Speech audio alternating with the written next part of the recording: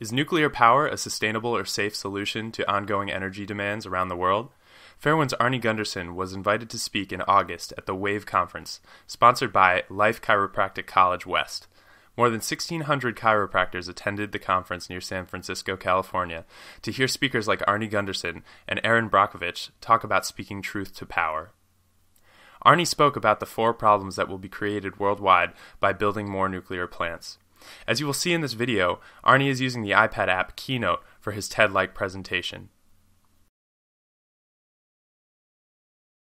So our next speaker gave me this DVD, and because I know he wasn't going to talk about it, he's been 40 years in nuclear science, and he has a very, very powerful message. And if we're going to talk about visionaries, of talking about world and just a global perspective, you're about to hear a very, very powerful segment. What he did was he put up all these free YouTubes, hundreds of them, and he took the best 12 clips and he put it together on a DVD for us just to be educated so we can educate our patients just on what's going on a radiation level and how it is affecting the health of humankind. And so he's giving these away at his booth afterwards, signing copies of it, and is just asking for a tax-free donation. He's not selling them, but he is asking for a donation. And I think if we're going to be able to sow and spread the message of vitality throughout this world, it's no problem to donate to a great cause. So I want to bring this gentleman up, Mr. Gundersen, to share with us. Give a round of applause and stand to our feet and bring the energy.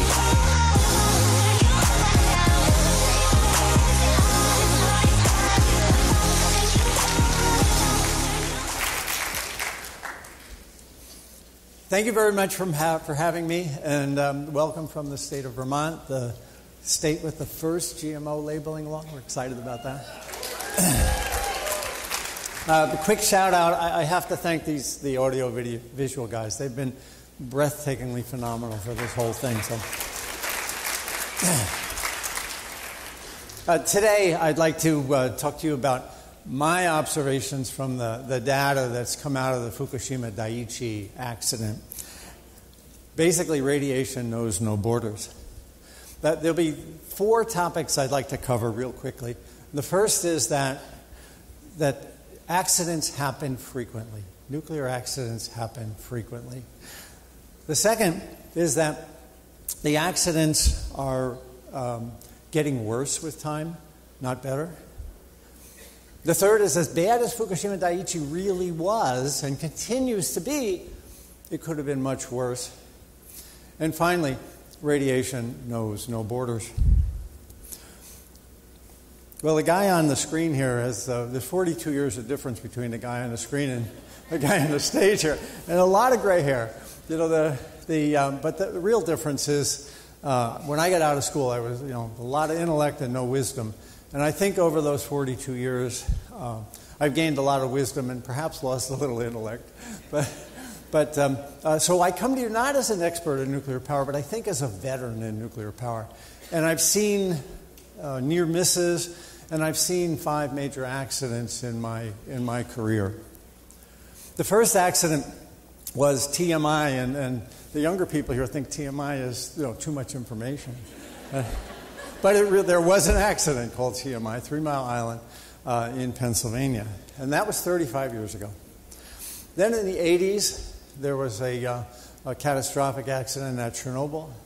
And then we went 23 years without any nuclear accidents. And there was a hubris that set in. And people believed that we had it licked. We understood how to control the atom. And then came Fukushima Daiichi Unit 1, Fukushima Daiichi Unit 2, and Fukushima Daiichi Unit 3. So the first lesson, and the shortest I might add, is that accidents are going to happen frequently. In 35 years, we've had 5 of them. 35 divided by 5 is 7. Once every 7 years, on average, we'll have a nuclear accident. The other lesson, though, is that the nuclear industry is talking to our policymakers, and they're saying the chance of an accident is 1 in a million. Well, if you take 1 million per reactor year, and you divide by the 400 reactors that are in the world right now, you wind up with million divided by 400 is 2,500 years. One accident every 2,500 years. So our policymakers are making decisions based on essentially an accident can never happen, but history has shown us that on average once every 7 years we're going to have a nuclear accident. So Einstein had it right, and everybody's quoting Einstein this weekend. That's kind of interesting. He basically said that if as a society we're going to make a decision on building nuclear power plants, that decision has to be made in the town greens, in the town meeting halls, and work its way up. And what we're having here, and especially in Japan and in Asia, is a top-down policy on the implementation of nuclear power. We need to expect once a decade there's going to be a bad nuclear accident. This is 3 Mile Island's nuclear core. It's a robot picture taken about 2 years after the nuclear accident. TMI was a partial nuclear meltdown. The nuclear core was destroyed, it melted down, but it was contained in the nuclear reactor. Lots of radioactive gases were released, and people did die. This is Steve Wing. Dr. Steve Wing is an epidemiologist at the University of North Carolina. And he put together this map. You see a white line from the upper left to the lower right. That's the Susquehanna River, and where 3 Mile Island was. And along the river on either side are red. Then further away is green. Well, what does that mean? On the day of the accident, there was no air moving. There was no wind. So the radioactive gases laid in the river valley. And Dr. Wing's epidemiology clearly shows that people did die along the river valley compared to the people on the surrounding hills. Well, then came 3 Mile Island. Then came Chernobyl. And this is a picture of the nuclear core, what's left of it, at Chernobyl. It's called the elephant's foot. It's about 100 tons of molten nuclear material. A robot got in there and took that picture about a year after the nuclear accident. It was so highly radioactive that no one's gone near that ever since. Well, obviously, I think we all know that Chernobyl did release radiation. There's a map of Europe.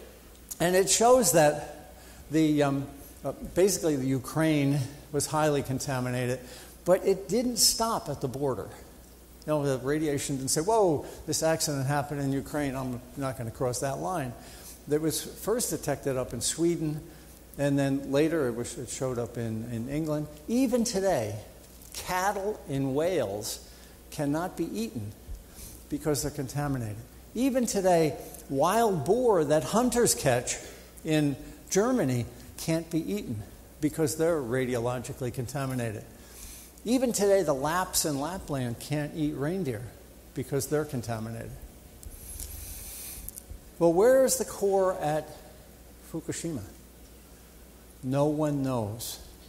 Fukushima is so radioactive and there's so much destruction that we don't have a picture of the core at Fukushima. So it's left to the imagination where those 3 nuclear cores might be.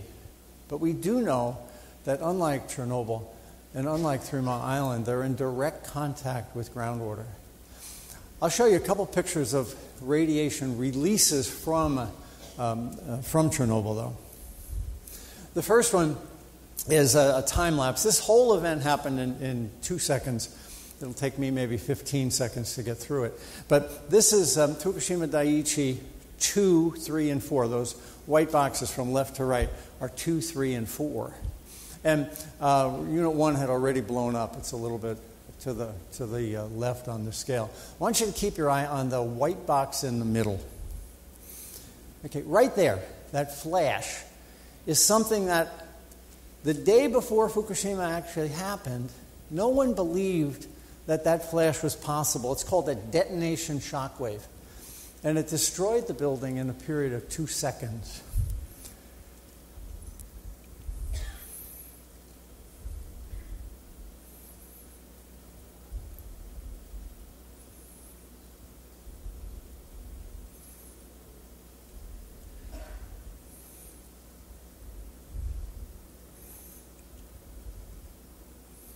Kind of looks like a face.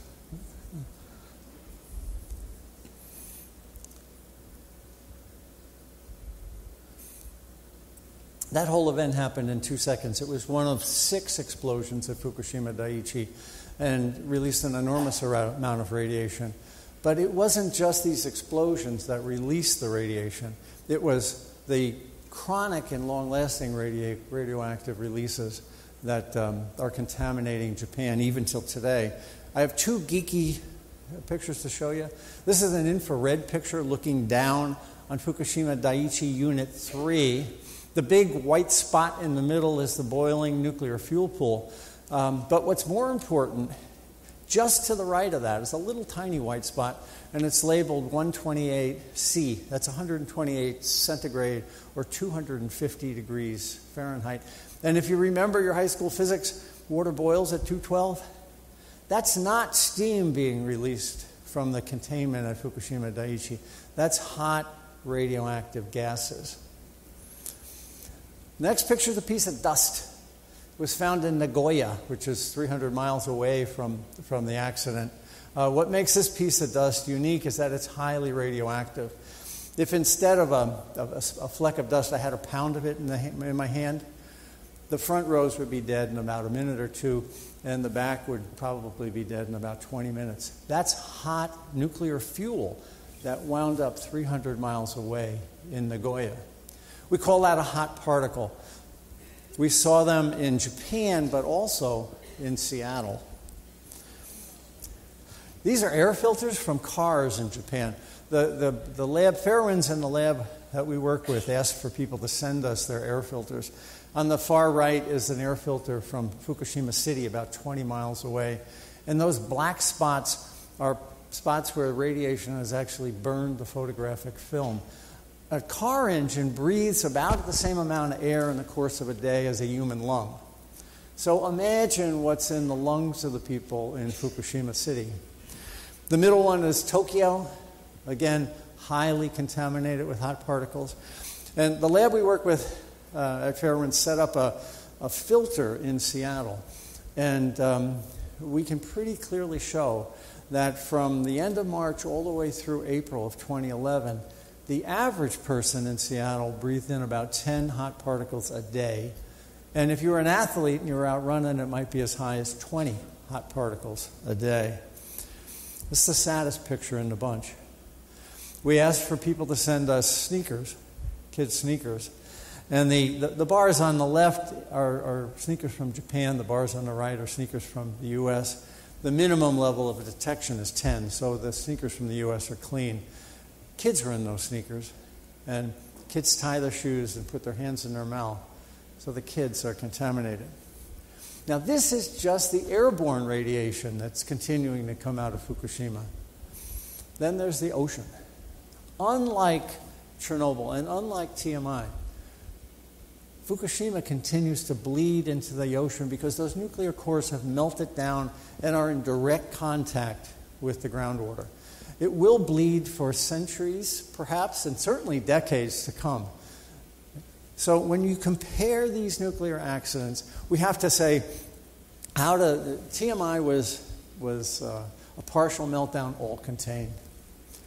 Then came Chernobyl, full meltdown, but didn't hit the groundwater. And then came Fukushima with its contamination in the ocean.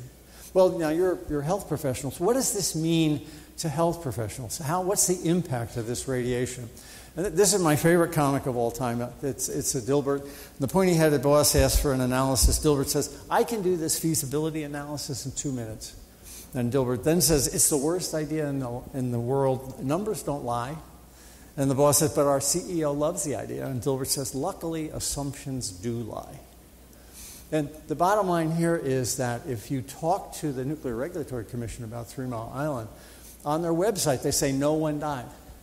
And Dr. Wing's analysis clearly shows that lots did. If you talk to the International Atomic Energy Agency about Chernobyl, they'll say that 28 people to 100 died.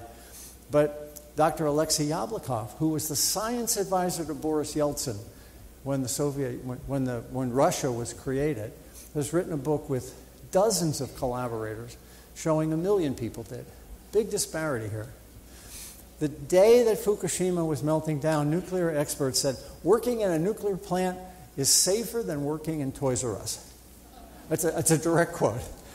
And yet there's experts out there like me, independent experts, who are saying that as many as 1 million cancers may result from that accident. So it reminds me, and I think there's there's some simpatico here with my audience, I hope. When I speak truth to power at the Nuclear Regulatory Commission, they don't want to hear it. And it reminds me very much about what chiropractors go through when they talk to the AMA. You're dealing with an orthodoxy that really doesn't want to hear the facts. And that's what independent experts like me face pretty much on a daily basis when we talk to the Nuclear Regulatory Commission. So the bottom line is that accidents are getting worse. The severity of accidents is getting worse, not less worse.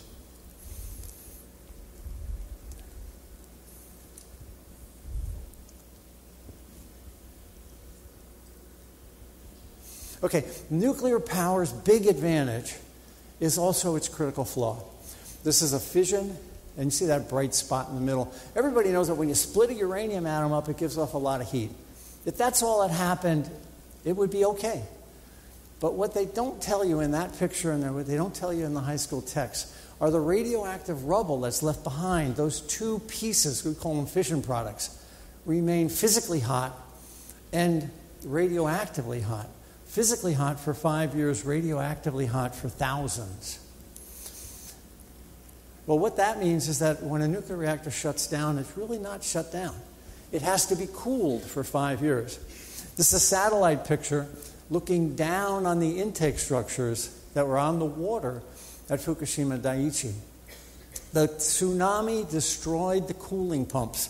All that rubble along the coast are the cooling pumps that were designed to cool that chain reaction after the shutdown. Didn't happen. We call that a Lewis, loss of the ultimate heat sink. Well, it didn't just happen at Fukushima Daiichi. There were 14 nuclear plants that had their cooling pumps knocked out. This picture shows, in the north there's Onagawa, that had 3 nukes. Then came Fukushima Daiichi with 6 nukes. Then came Fukushima Daini with 4 nukes, and then just to the south of that was Chokai with 1 nuke. And all of them lost their pumps. And here's where luck came in. Technology failed. There's no doubt technology failed. And here's where luck came in. If that accident, the accident happened on the day shift on a Friday, there was 1,000 people at Daiichi, there was 1,000 people at Daini, Onagawa, and Tokai. If the earthquake and tsunami had happened in the evening, there would have been 100 people there. And it was courageous people that stopped the meltdown from being even worse than what it was. So a 12-hour difference in the timing of that tsunami would have resulted in the contamination, the destruction of Japan, and the contamination of the whole northern hemisphere. So the third point then, the first point was accidents are going to happen frequently. Second is they're getting worse. And they could have been much worse, is my third point. Fukushima was a technological breakdown. Nothing worked. And it was through luck and the courage of perhaps several thousand people that this accident didn't result in the destruction of Japan. I've gotten to know Naoto Kan, who was the Prime Minister of Japan when the accident happened. And he said, I think he says it best in one sentence. He said, "Our existence as a sovereign nation was at stake." Now, he's not the only one who had to face down a nuclear accident. Mikhail Gorbachev, in his memoirs, says that the collapse of the Soviet Union was not due to perestroika. It was due to Chernobyl. So we've got 2 examples with a democratically elected and a communist dictator who both believe that nuclear power can fundamentally destroy a culture overnight. We know this is too big to fail. The Spanish Armada was too big to fail. We all know that. The Titanic was too big to fail. We all know that.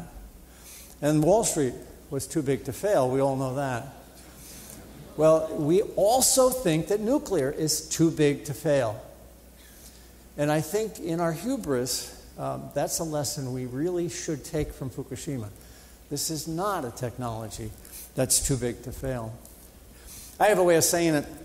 I say that sooner or later, in any foolproof system, the fools are going to exceed the proofs. So to sum up, we've got accidents that are going to happen once a decade. They're going to be incredibly severe. And the radiation doesn't stop at the border. We know that from 3 Mile Island, sort of stayed inside Pennsylvania. But then Chernobyl contaminated all of Europe. And Fukushima is contaminating the entire Pacific. So the question is to us, we have an opportunity now. This is not, in my way of thinking, a sustainable solution. This is not a holistic solution. And I really think that's why perhaps I'm here today, called to talk about maybe sustainability and a holistic solution. This is not that way. And we can implement from the bottom up a policy that convinces our policymakers to change course before it's too late. Thank you very much.